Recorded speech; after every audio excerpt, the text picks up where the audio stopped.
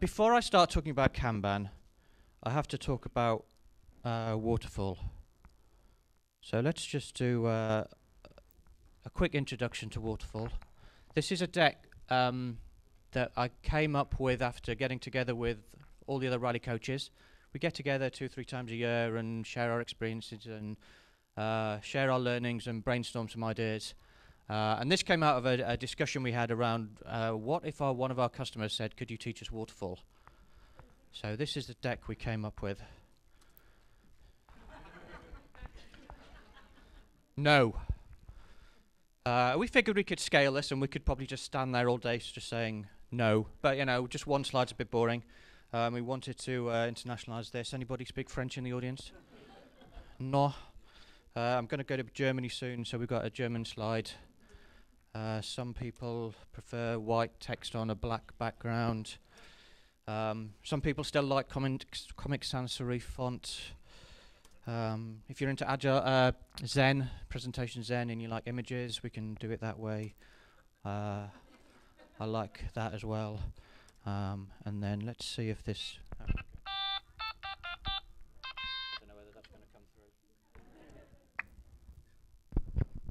No is no, no is always no.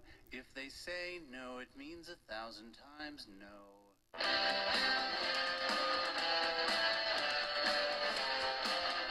Join in when you know the words. No plus no equals no. All no's lead to no. Okay. We're short of time, so I won't make you sit through that. Alright, back to the main content. The reason I start with that is I actually used to do that when I started consulting Agile, but the other way around is I'd go into organizations that were doing waterfall, and I know I did used to do that, and I'd just say, no, you don't want to do it like that, you want to do it like this. And then over the years I've realized that it works a lot of the time, but it doesn't work a lot of the time as well, and sometimes organizations need to figure these things out to themselves.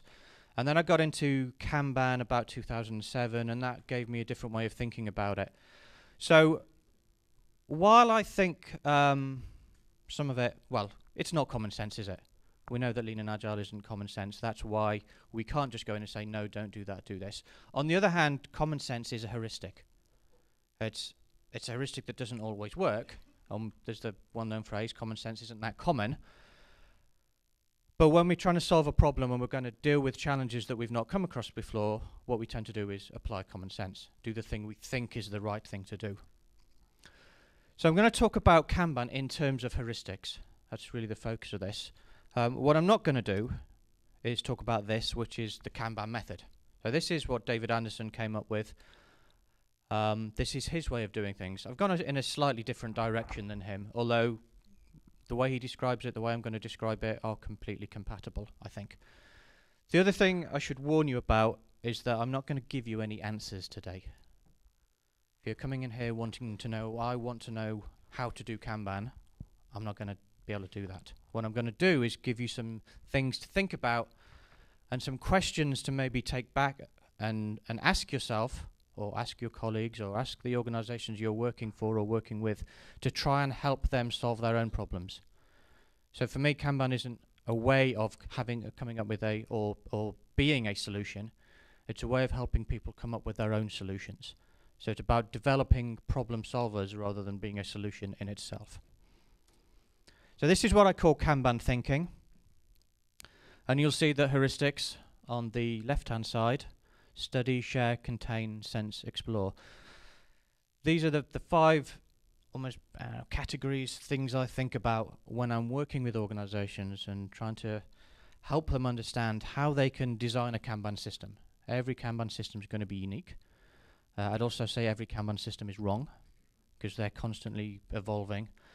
And then if anybody just came out of Ken's talk, so Ken was very much talking about measuring at the start, measuring the end, and that's what the impacts are. So measuring impact, understanding the impact that the Kanban system is having, and I talk about those in terms of flow, value, and potential. Flow is how well is the work flowing, how well are we progressing the work. It tends to be about the process, Value is more about the work that we're doing. We could have really good flow, but we could still deliver a lot of crap. So we want to be delivering value as work. So is our Kanban system helping us to deliver more value? And then is our Kanban system helping to create more potential? Business potential, organizational potential, potential for our customers, and probably most importantly, is it enriching human potential? So potential is really about the sustainability of the system. If the system has no potential for the future, then it's just going to solve today's problems. Today's problems are going to change and we're back to square one. We're going to focus on the heuristics today. And I've come across these heuristics, or came to the conclusion that heuristics was the right word, because I stumbled on it about 3 times really. So I'm going to just talk through those 3 sources of inspiration for why I think heuristics is the right concept and the right approach to be taking. Then we'll go into a little bit more detail about what I mean by study, share, contain, sense, explore as heuristics. So here's the definition of heuristic. And if we look at that, I think it ties really well into certainly what I do, and I think we all do when we're trying to help organizations become more lean and become more agile. We're trying to help them to learn. We're trying to help them to discover the better ways of working, trying to solve their problems, and particularly through experimenting. Lean startup is a little bit like experimenting. You're running lots of experiments. Plan, do, study, act, the Deming cycle is an experimentation cycle. But you're using trial and error. There's no guaranteed solution. We'll just have to try things out, see what works, find the stuff that does work and do more of it, and find the stuff that doesn't work and do less of it. Sounds a bit like a retrospective.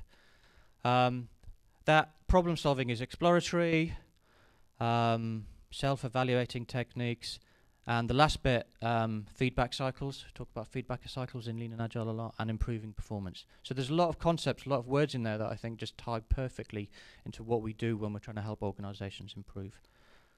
But we're doing it through heuristics. We're not coming in with an answer. So the first concept is that heuristics replace rules. But when we know what the answer is, we can build some rules around that. We can build best practice around it, and we can just say, follow the rules, follow best practice. But when we're in complex situations, where we don't know what the answer is, we need to stop using the rules and start using heuristics. So this is an idea that I picked up from Dave Snowden and his Cynefin model. Anybody familiar with Cynefin? All right. I could probably talk about this slide all day, so I'm going to try and run through it really, really quickly. Essentially, you have on the far side, you have the ordered domains, and on this side, you have the, if I do it that way, it's not going to work, is it? Ordered domains and unordered domains, if I look at this slide. The ordered domains are when we can start using rules and best practice and good practice, and we know what's going on. But when we start getting into the complex space, we're now unordered. And the key thing there is about cause and effect. When you're ordered, there's some sort of repeatable, knowable cause and effect. So we know that if we do this practice, we will get this result. But quite often, when we're in the complex space, it's more about retrospective causality. We can look back and say, when we can see that a practice resulted in some kind of impact, but that doesn't mean it's going to happen again.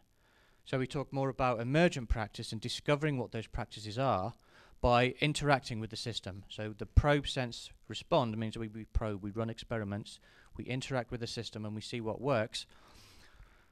We sense what works and then we respond to that by doing more of it and do less of it. This is on the other side when you have either sense, analyze, respond, or sense, categorize, response, where you can just look at the results, figure out what the right thing to do is and do it. The chaotic domain is probably something that's just a transitory domain. You don't want to be in there too often. So what Dave said is when you're in the complex space, you need to use heuristics and not rules. So here's a little quote on that from one of his blogs. It's kind of nice. It's a bit of a recursive quote. We need a clear rule for when or who we can break the rules, and heuristics apply to the other side of the boundary. So when you can't use rules, you need to use heuristics. If you have to break the rules, then it's okay, but then you need to follow the heuristics.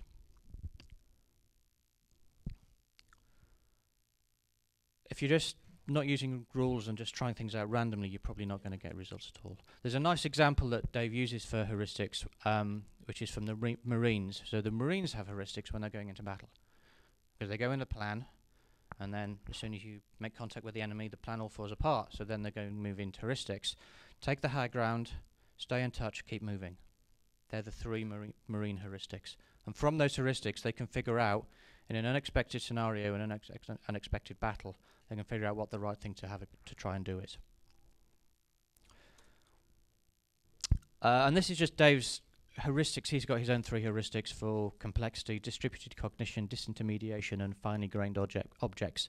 Distributed cognition is the idea that everybody has a little bit of the answer, and if we can get everybody together and get all that knowledge together, then we're more likely to come up with a good answer rather than having silos and different people knowing the right answer themselves. Disintermediation is about putting the users of the data directly in front of the data itself and not having kind of lots of reports in between. And then finely grained object, lots of little building blocks, and we build solutions from the little building blocks. Distributed cognition is why we have co-located teams and we have cross-functional teams. Disintermediation is why we want to get the software in front of the customer and get access to that direct data and incremental software. Finely grained objects is why we break things down into small user stories. So we can look at those heuristics and understand some of our agile practices in terms of those heuristics. The next idea is that heuristics supports substitution. So when we're using heuristics, this is the idea that what we're using those heuristics to do is take a difficult question and substitute an easier question. And we should then be able to answer the easy question. So this notion I picked up from Daniel Kahneman, Thinking Fast and Slow. Anyone read this? I know Mary and Tom have. It's a really good book. It's quite a kind of long, detailed read, but I thoroughly recommend it.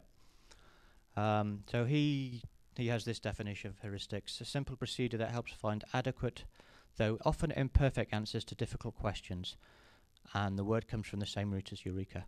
Key thing there is adequate, though often imperfect. So we might come up with things that are not perfect. Sometimes they might even be wrong, and we'll show you an example of that soon. The other thing like that is the idea that it comes from eureka. Nobody has a eureka moment about something they already knew. So generally we're trying to do things we've never done before, trying to solve problems we've not solved before. We need to have that eureka moment, so we use heuristics. So Kahneman says that we have some heuristics that we use when we're making decisions. This book is all about the way we make decisions. And that we use, as I said, we use these heuristics to substitute difficult questions into easier questions to answer. So there's an example of that. Let's try this out. Consider the letter K. Is K more likely to appear as the first letter in a word or as the third letter in a word? So hands up if you think. So first of all, before you answer this question, try and answer it honestly. Generally when I do this, people trying to second guess it because they know it's a trick question. So try and answer it honestly. How many hands up if you think that it's the K is more likely to appear as the first letter of a word? Okay, and hands up if you think it's more likely to be the third letter of the word. Alright, a few more I think said it's the first letter of the word. It's the second one. It's more likely to appear as the third letter of the word. Now we don't know the statistical answer to that. I'm assuming nobody here, unless you've read the book, knows the statistical answer to that. So what we're doing is just substituting that question for how many words can I think of that begin with the letter K? Or how many words can I think of that have K as the third letter? And naturally, more words that begin with the letter K are available to our mind. So this is the availability heuristic. When we're answering tricky questions, we answer it with the answers that are more available, the things that come to mind more easily. Now that's an example of where generally it can lead you down the wrong path. So this is the idea, it's not going to always give us the right answer. There's another one. An individual has been described by a neighbour as follows. Steve is very shy and withdrawn. I can't quite read it from here. Invariably helpful, but with little interest in people or in the world of reality. A meek and tidy soul, he has the need for order and structure and a passion for detail. Is Steve more likely to be a librarian or a farmer? Again, try and answer it honestly. Who thinks librarian? Okay, who thinks farmer? Okay, you've beaten me on that one. So normally people say librarian because they think that sounds like a librarian. Again, generally people don't know the statistical answer to that, which is that there are statistically more farmers than there are librarians. Therefore, statistically, Steve's more. It doesn't matter how I've described him, Statistically, Steve is more likely to be a farmer because there are more farmers than librarians. But what we do is we say, well, who does Steve sound more like? Sounds like a bit like a librarian, therefore I'm going to answer librarian. So it's that's called a representative heuristic. So we're taking these things and substituting difficult questions into easy questions to help us answer these tricky things. All right, the third one, just check on time, is heuristics guide us towards new possibilities. So we have these challenges, these problems that we're trying to solve. We don't know what the answer is, but we need something to guide us towards what the possible answers might be. And this comes from another book, Design of Business by Roger Martin. Anybody read this one? Okay, Tom and Mary, you're not counted in this. You've read everything. Another really good book. It's more a design thinking, applying design thinking to business design. And his definition of heuristic is a rule of thumb that guides us towards a solution by way of organised exploration of the possibilities. So that organised exploration bit, that's the key thing that I pull out of that. When we're applying heuristics, we're not doing things randomly. And we're not just ignoring our experience of the past. We're using our experience of the past to inform our heuristics, to try and guide us. So we're not just kind of doing a scattergun thing. We are trying to do things intentionally with an idea and a hypothesis of what might work. But there are many possible answers. And Roger Martin uses this in what he calls the knowledge funnel. So when we're acquiring knowledge, we start off with lots of mysteries, and there's lots of data out there. And we're trying to solve those mysteries by making sense of all that data. And we use heuristics to start making sense of that. And particularly once we have experience of dealing with those mysteries, then we use those heuristics based on those experiences. And then we drive that knowledge from mystery through heuristics down into algorithm. And once we're down at algorithm, it means we've solved this. Roger Martin uses McDonald's as a good example of this. So McDonald's started out a couple of brothers in the 20s or 30s, I think. I don't remember the details. And they were trying to solve the mystery of what families want to eat when they go out. When they go out for a drive and trying to find something to eat, what do they want? And they started playing around, and they came up with some heuristics around fast food and kind of simple, consistent menus. And then over the time, they got bought out, and that got driven down to the heuristic that we know is McDonald's today, to the point at which the algorithm that we know is McDonald's today, to the point at which they have rules around how long you cook the patty on each side and exactly how much lettuce to put in the bun and things like that. It's really driven down to the algorithm. Now, the other learning from McDonald's then is that algorithm is based on past experience. An algorithm is based on the past, and the future is likely to be different. So that's where the validity and reliability on the other side come into it. When we're up in the mystery space, we're trying to come up with a valid solution to the problem. But it's not reliable because we're really trying things out. As we drive the knowledge down, using heuristics down to algorithm, we're coming up with a reliable algorithm that we know is going to work repeatably. But as context and the situation changes, the chances are that algorithm that was reliable suddenly proves not to be reliable because it's no longer valid. So there's a story about the chicken, and the farmer was coming to the chicken and feeding it every day. So the chicken kind of drove that knowledge from mystery down to heuristic to the algorithm, which is when the farmer turns up, I get fed. And day after day, that proved to be a really reliable algorithm. But it turned out it wasn't a valid algorithm, which the chicken found out when the farmer turned up one day with the axe. And the chicken wasn't being fed, the chicken was being the food. So situations change. We need to revisit our algorithms, and actually then, so it's the knowledge doesn't just go down the funnel, we have to go back up the funnel. So McDonald's experienced this because KFC and Subways, Subways I think is particularly the example that Roger Martin uses, came in with, they solved the same mystery with some slightly different heuristics and came up with a different algorithm. And suddenly people started preferring the Subways algorithm to the McDonald's algorithm. So McDonald's had to kind of go back and revisit their heuristics and try and come up with some healthy food, and by that point they're too late. So that's the knowledge funnel. And the other thing related to that then is the different types of logic that we use. So because we're trying to solve problems that haven't been solved before, we have to use abductive logic.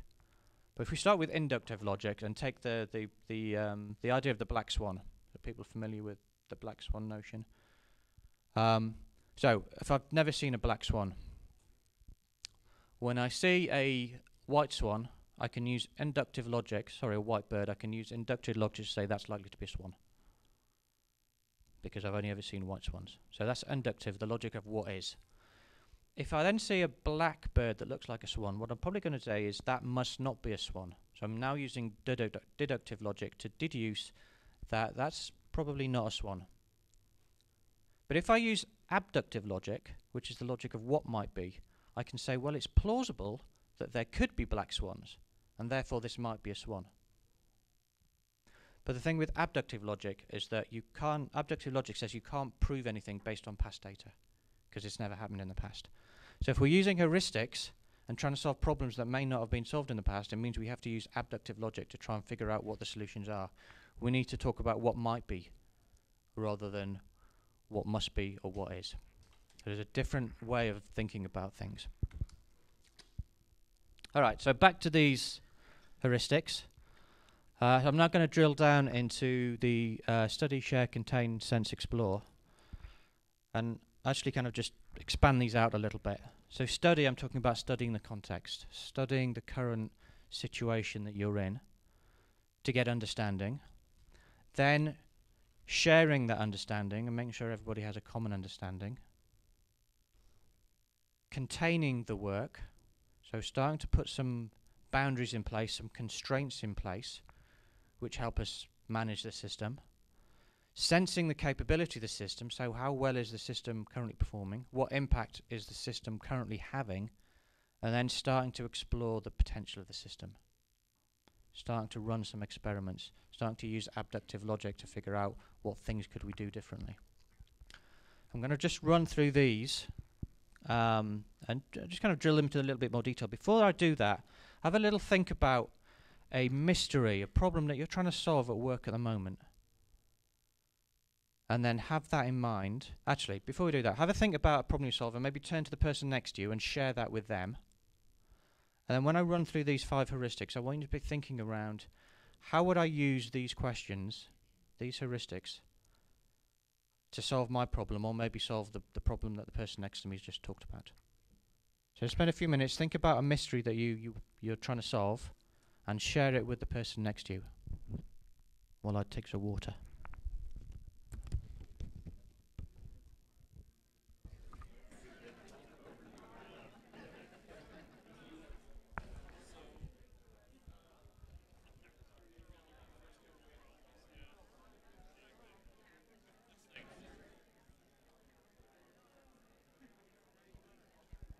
Okay, everybody done that?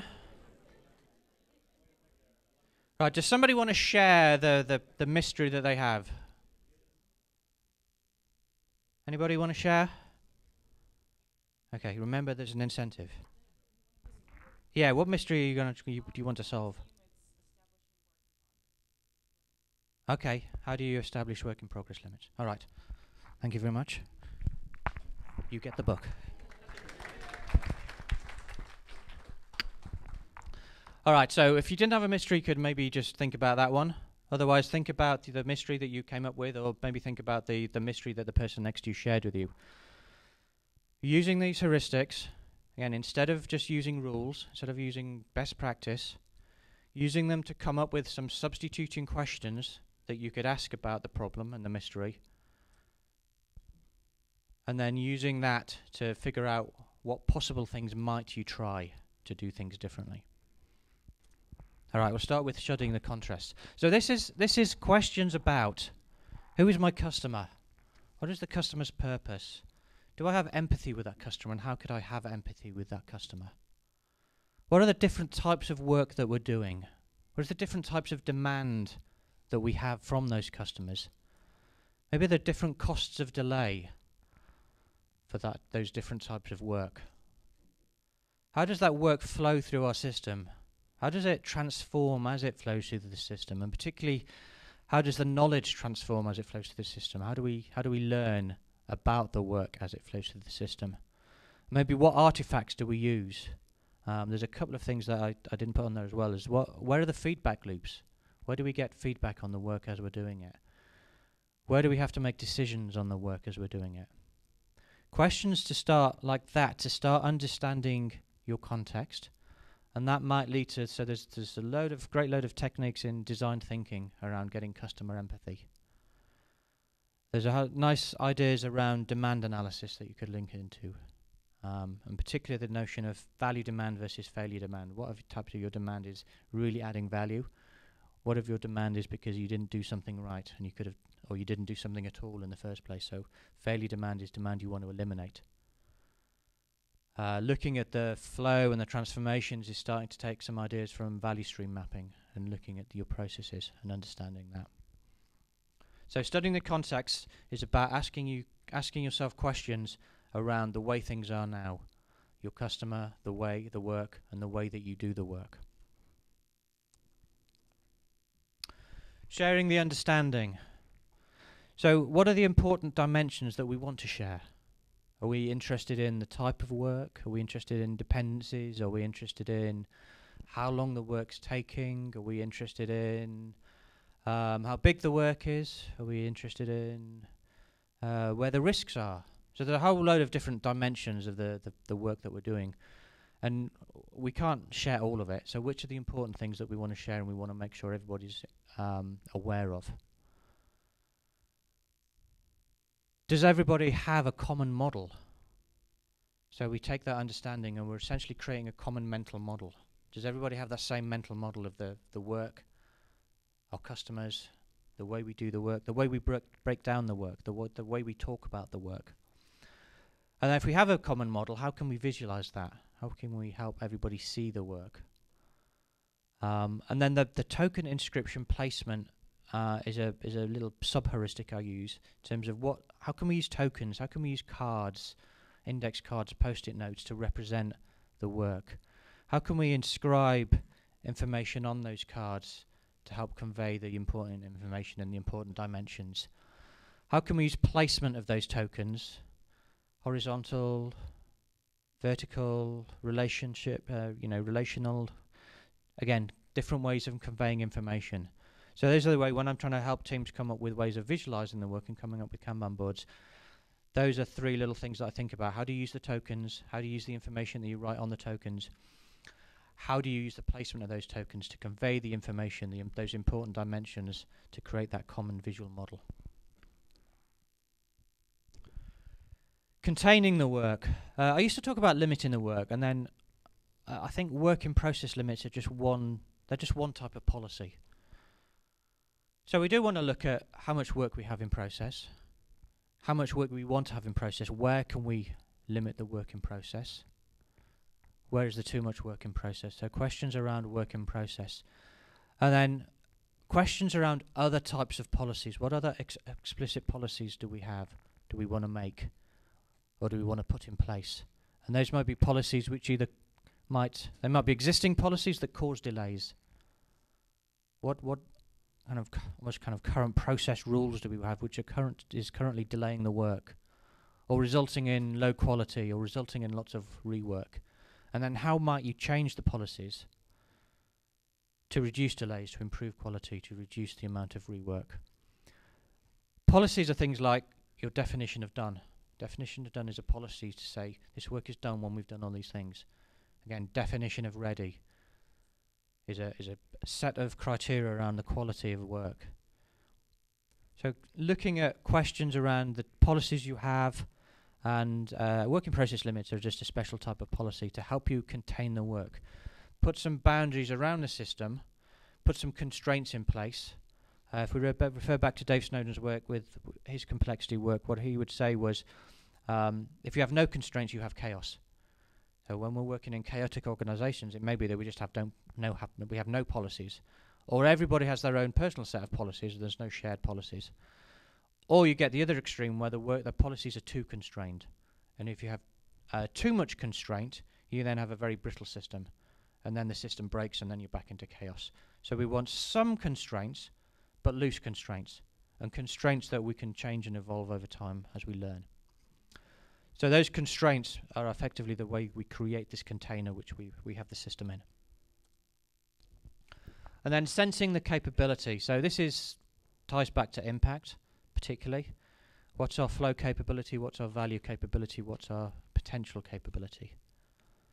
How well is the work flowing? How much value are we delivering? How are we going to keep delivering value and keep our flow going forward?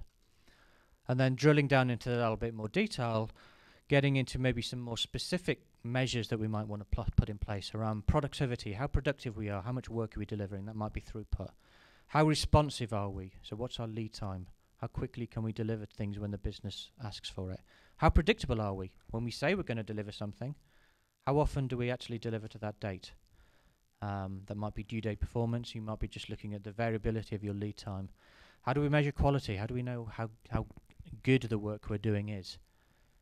Defects, or it might be customer support calls. Employee satisfaction and customer satisfaction.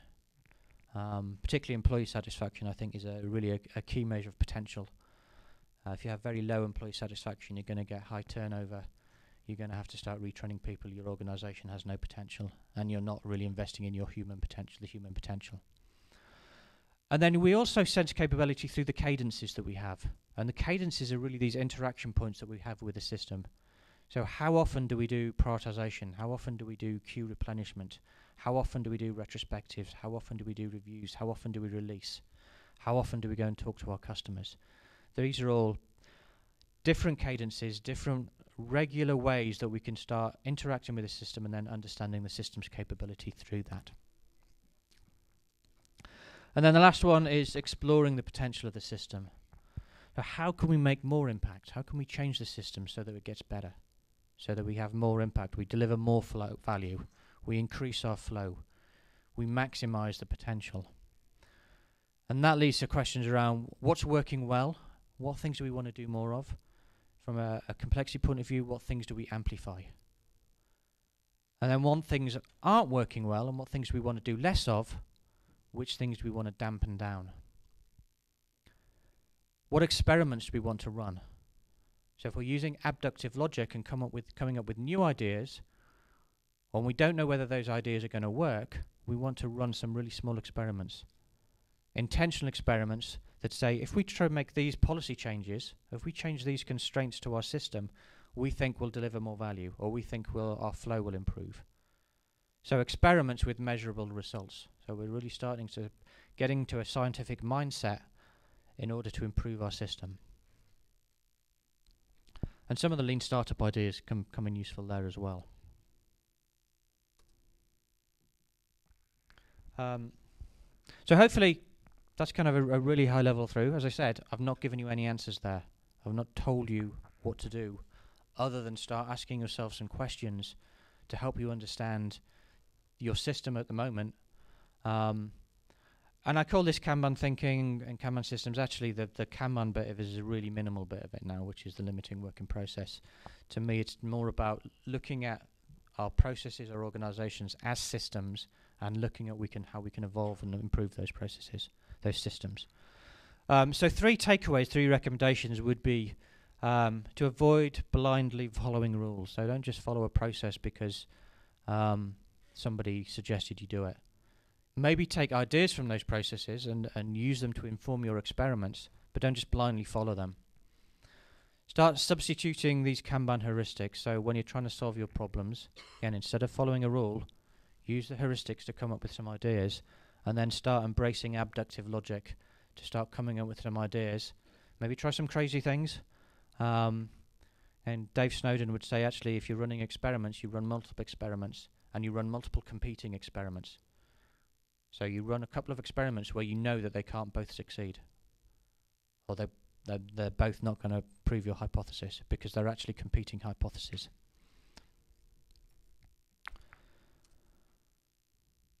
And the end result, really, and this is the impact side of things, is we're trying to balance validity and reliability. We want to have businesses to have valid solutions. There's no good in having reliable solutions if they're no longer valid. So trying to kind of keep that tension between the two and always have humanity at the bottom. So I relate the value impact is really looking for validity. The flow impact is really looking for reliability, and building potential is all about humanity for me. I'll close with just another little metaphor. I don't think you have Strictly Come Dancing in America. I think you call it Dancing with the Stars. I have to confess, I do enjoy this show. Does anybody want to? Yes, I enjoy Dancing with the Stars. Okay, good. I'm not the only one. It's just about to restart in the UK. Very excited about it. If we take this idea of heuristics and the idea that it guides you towards coming up with an algorithm, but it doesn't tell you what to do. I think dancing styles could be thought of as heuristics. So if you're dancing the cha-cha-cha or the tango, it doesn't tell you what steps to do, but you could think of it as a set of heuristics with which you can come up with your tango or your cha-cha-cha. I'm not a dancer, but I've asked this question, and nobody's told me that this is a fundamentally flawed analogy yet. And it's not a serious one. The main reason for that analogy is that if we can use the dancing analogy and the dance style analogy, we can think of Kanban as a type of dance, which means we can talk about Kanban style. Now, I'm not going to play the video for that. I just want to close that, just a little. Hopefully, that'll get into your head. I do have a video, but we don't have good audio here. All right. So I hope that was got you thinking. As I said, no answers in there, but hopefully, kind of give you some things to think about. And I think we have some time for questions. So does anybody have any questions, or does anybody who want to share any thoughts or insights they had from thinking about those heuristics and applying them to the mystery that they were trying to solve?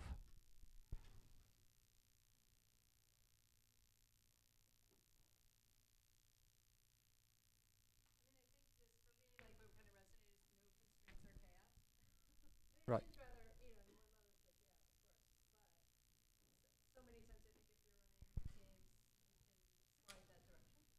Yes, yeah. We talk about self-organizing teams, but if teams are too self-organizing because they have no constraints, then it's just chaos. Yeah. So we need to have. So a lot of our processes are effectively policies to avoid that chaos.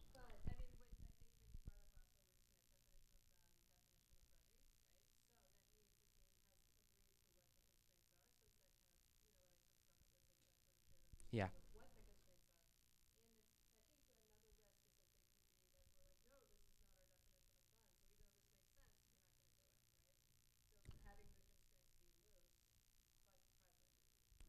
Yes, and maybe running some experiments around your definition of done. What will happen if we change our definition? So that might be a type of experiment that we think if we add this to if we add another testing type to our definition of done, that we think our quality will go up and we think our lead time will go down. Yeah.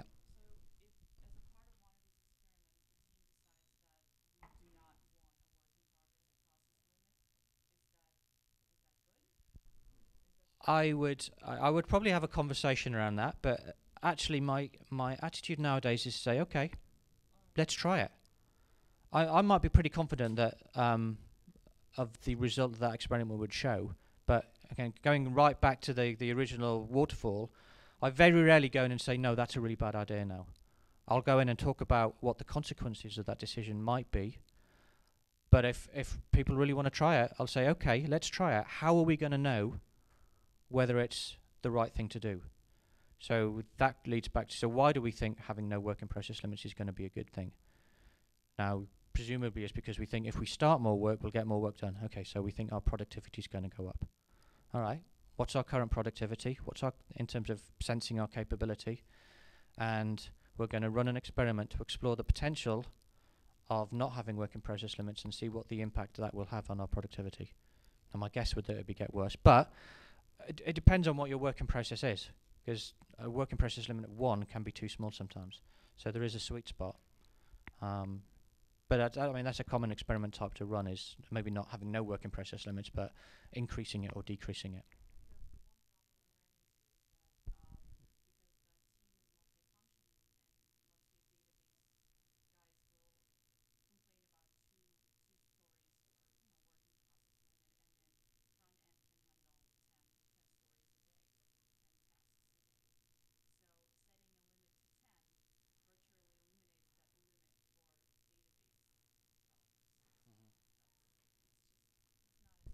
Yeah, so what you're starting to talk about is your current context. So you're starting to kind of studying your context and looking at the type of skills you have and the nature of the work and the skills that that work requires. So I might want to start looking at how we can make sure that we have a common understanding of these. So effectively, you have a constraint in place.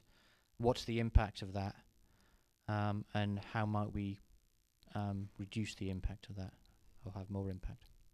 Yeah. Any more questions?